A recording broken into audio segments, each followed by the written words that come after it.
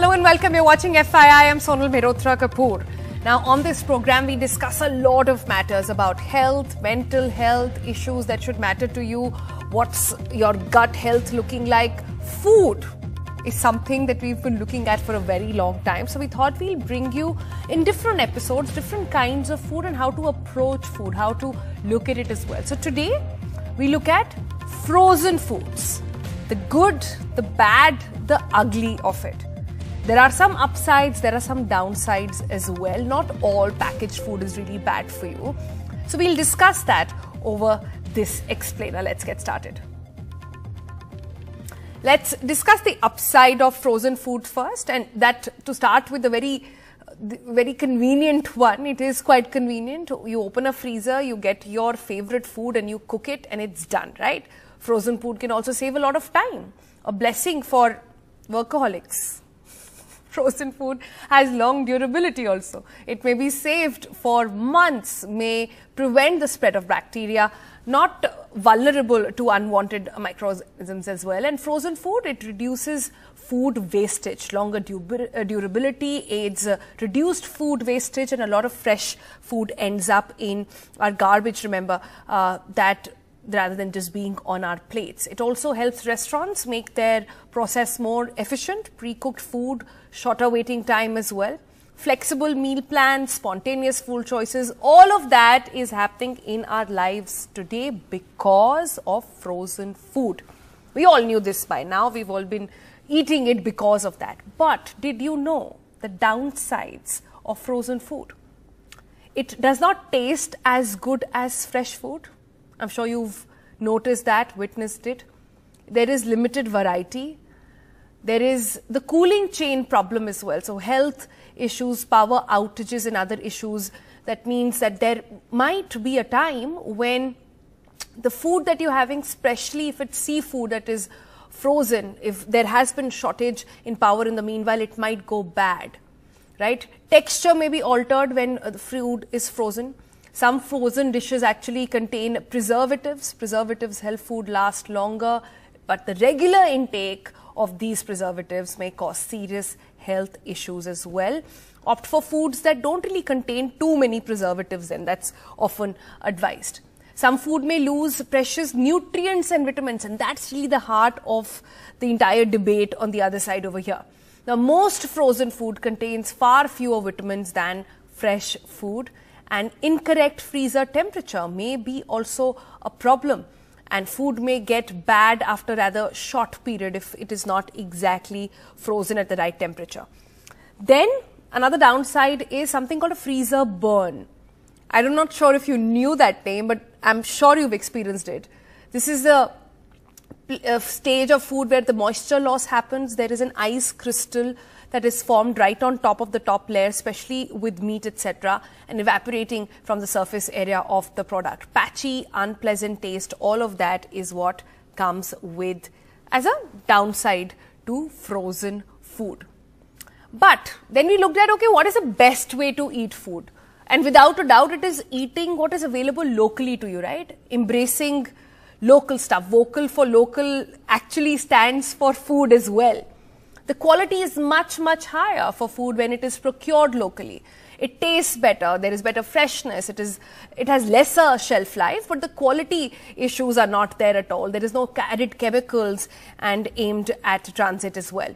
It's more nutritious. Ripe fruits, veggies contain the most nutrients, and eating locally means that you'll be eating in season. The natural cycle of the produce is designed to suit your gut health as well, and really can't talk enough about that one. Local food is also great for environment. Lesser food transportation, lesser carbon footprint, and more likely to be organic as well. Local food markets, consumers have questions on direct procurement, purchaser interaction, community standards, unlike the supermarket interaction, which is less purchases as well. So all of that really contributing and telling us that procuring what's in season, what's around you, what's available locally is the best thing. But what do people like us in the national capital do? There is no farming happening around. There is nothing local per se. We get mostly from our neighboring states, and mostly we get everything round the year. I have been faced with this question a lot of times, and I'm sure so have you. So we looked at what exactly is the nutrition quotient of the food that you eat, or it's called the nutrition density. It's important to understand that when you're picking up an item to consume. Now, what is that? Let's just define that for you. Nutrient density is the amount of healthful nutrient in ratio to the calorie content on the food that you're having. The food that has high nutrient density, such as fruits, vegetables, has higher nutrients and fewer calories. The food that has low nutrient density, that is soda, candy, all the stuff that you pick out of a packet or stuff that you're just picking out of a vending machine, all of them have very, very few nutrients but a lot of calorie. But going back to processed food for a minute, a question is that, is all processed food really unhealthy? The answer is no. Not all processed food is unhealthy. Some foods are minimally processed for the purpose of preservation. For example, it may change the nutrient content of the food as well, but not entirely. Fruits and vegetables and meats are frozen to preserve their nutrient content and keep them fresh for longer hours. How they do it is the question. Low-fat milk, clean and milled whole grains, seeds, pressed oils, frozen veggies, all have undergone some kind of processing, yet they are healthy. Milk, flour, juices which are fortified or canned, fruits packed in natural juice or water may not be considered healthy because they have more amount of preservatives in it. However, highly processed foods, also known as ultra processed foods, may harm your health as well. Many nutrients can be lost or removed. For example, peeled fruits, they remove the fiber and antioxidants levels present in them. Absolutely, dehydration may lead to loss of certain water solubles, vitamins and minerals as well. And further, some processed food have a high amount of salt, sugar, fat added to them to increase the shelf life and improve flavor. Not healthy for you. One may not be able to control the addition of these extra additives. However, one can control purchasing such products while going grocery shopping. But it's not always easy to determine what's good and what's not good for you.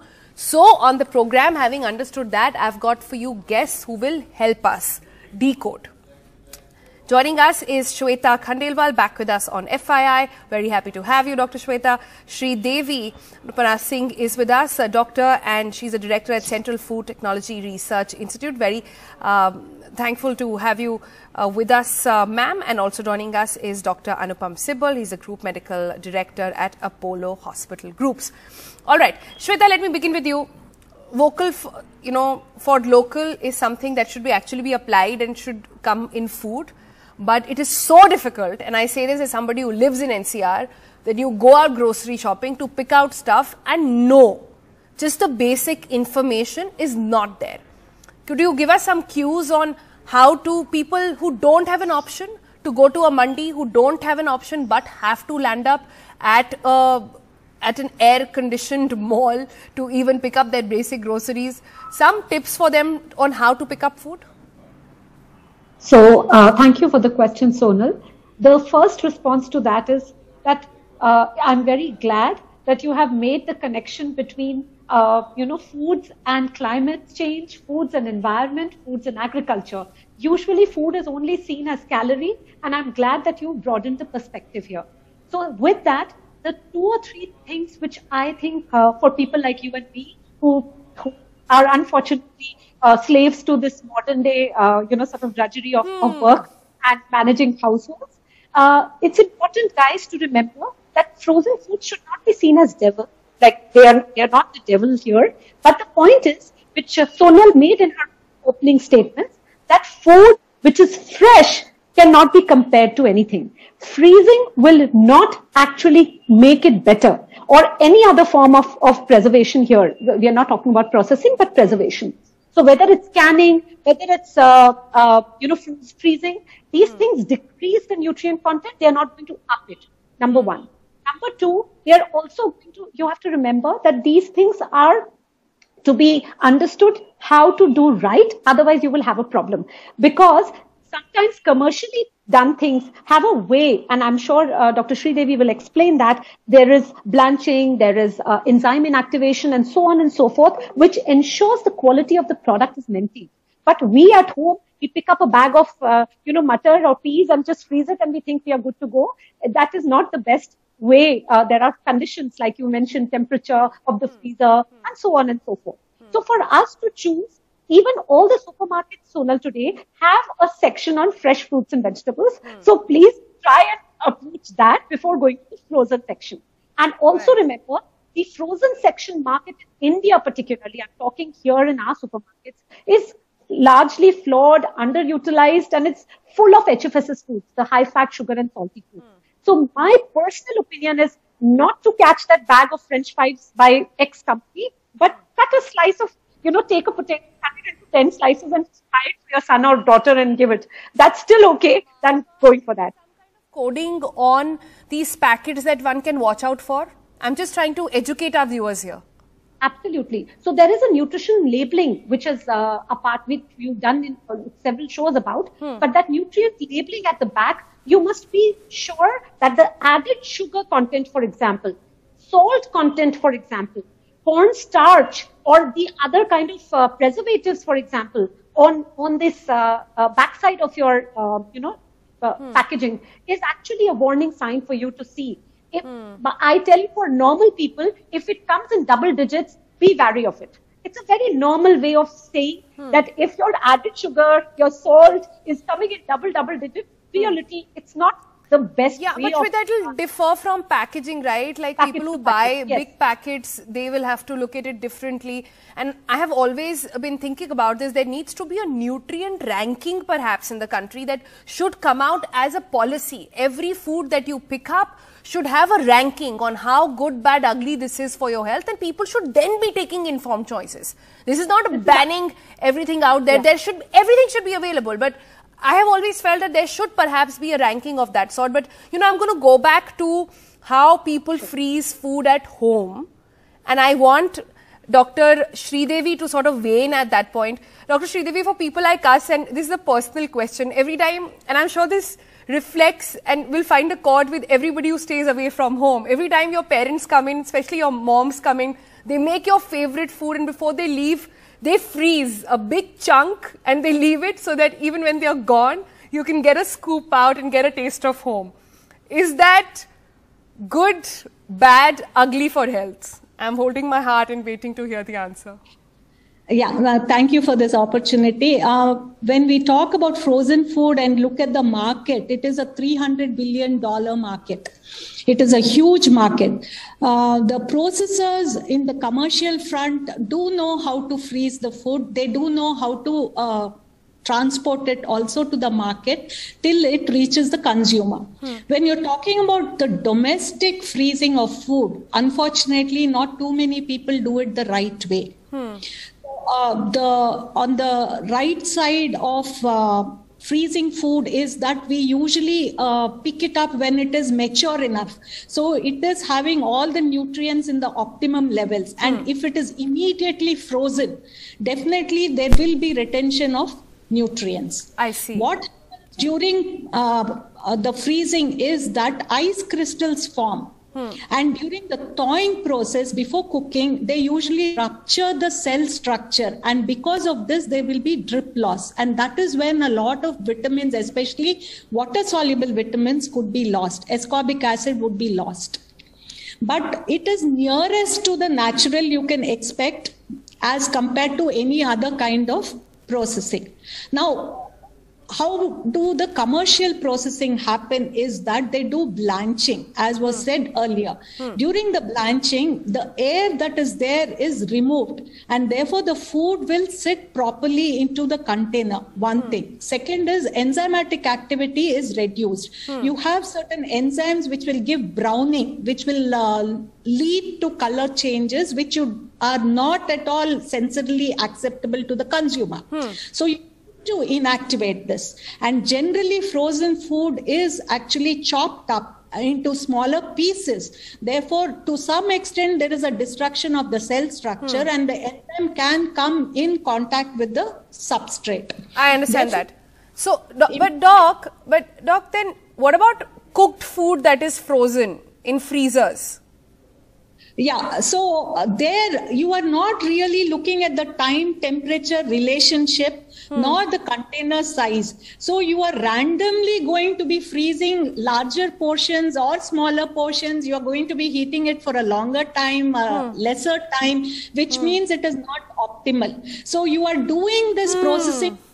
One is enzymatic, like I said, the chemical and metabolic reactions that are happening in these living structures of the cell of the food. And second is the microbial spoilage. So you are inactivating the microorganisms to some extent. Now, this does not happen when you are doing it domestically to the optimum level. So your shelf life will be not extended to the possible. And another problem is if there are power outages, it could start spoiling immediately. And if it is not wrapped properly, there could be freezer burns, like you yourself said in the opening statement. So all of this is not really advisable at the domestic level. But suppose you have certain seasonal kind of produce, like maybe green peas, for example, you can shell them and you could freeze those. They would be safer. And please remember that any freezing activity is based on the water activity of the food, what we call, which means that you are actually freezing the water and thereby concentrating the other solutes that are there in the food, which will then not allow the bacteria to grow. So it is all right. There is a lot of information to take in and very, very valuable. I think it's a good time to take a pause, get into a break. When we come back, I know Dr. Sibal is also waiting very patiently. We'll go to him as well. You're watching FYI, frozen food. Should you have it? We'll tell you on the other side. Welcome back. We're discussing the good, bad, ugly of frozen food on FYI. And let's go to Dr. Anupam Sibal. Now, Dr. Sibal, these days you get everything in a frozen packet, from momos to murmuras to anything. You can really think about the world be sitting in India, here in the national capital, and eating what people in Thailand or wherever in the world you really want could be getting it. Could you tell us what exactly, why is eating local so important, and how does your gut respond to it? Good evening. It's a pleasure. Bad and ugly, really appropriately worded. I just wanted to make two high-level points before I sort of specifically answer your question. The first is I want to remind everyone, and I'm a pediatrician, so I want to mark this to the attention of parents, is what Lucretius, the Roman author, had said in the 1st century BC. What is one man's food is another man's poison. And Ludwig Feuerbach in Germany, a German philosopher, had said, we are what we eat. So every time we make these decisions, we should think about these. And I know that, you know, we are very enamored of taste, and we are very enamored of, you know, what is it that someone else is having in another part of the world? Why can't I get access to that? But what we have to realize is that nature has its own way. The reason why we have seasonal foods is because vegetables and fruit grow in a particular season because it's best for them to grow in that particular season. And I know children who want cherries from South Africa, and when they finish, they want cherries from America and Canada, and then of course it's time for cherries from India. Frozen berries but is a different business altogether. Yeah. Because, you know, you have to realize we talked about the nutritive value, we talked about energy, we talked about calories, we talked about vegetables, we talked about, you know, salts, we talked about all the ingredients that you need to make a particular food group nutritious isn't present at the level that it is when it's taken naturally. I'm not saying that, you know, you should be so dogmatic about not having anything frozen. And Sridevi, you talked about peas, and of course the rajma that your mom leaves is fine. But the question, this obsession that a lot of people have is, you know, I want this because it's exotic and it comes from here and it comes from there. And so when you get into a mall, and even if it's air conditioned, there is always fresh fruit and vegetables available. And that's where you need to head to rather than look at frozen food. Let us also acknowledge the fact that the labeling is not as stringent as we experts would like it to be. And in the absence of that, sometimes you don't always get the right information, and also the level of awareness about what is it that you should check isn't quite there. We see that all the time with food allergy. Parents say, no, but my child's on a gluten-free diet, and you sit with them, and there are 10 things you uncover because of lack of knowledge. So I think there is an opportunity for us, while we educate the public at large, we strengthen our labeling, is to get back that focus on nature, to be one with nature. Nature is what decided what is best for you. Let's adhere to that. Yes, an occasional digression is fine. An occasional craving is fine, but this obsession of trying to get things from outside because they're exotic and they're more expensive, so they must be better, is totally wrong. Yeah, I am completely out of time and so sad. We must come back to this topic. Actually, this is so interesting. Thank you all. This has been a very, very educational program for me and for our viewers, I'm hoping. And two quick takeaways, really. One, that not all frozen food is bad. We're not here to demean that. Also, I think a lot of people are wanting to eat better and they just don't know how to pick the right products. That's something we need to work on as a country. And third, you are what you eat. So get going there, guys. Bye for now.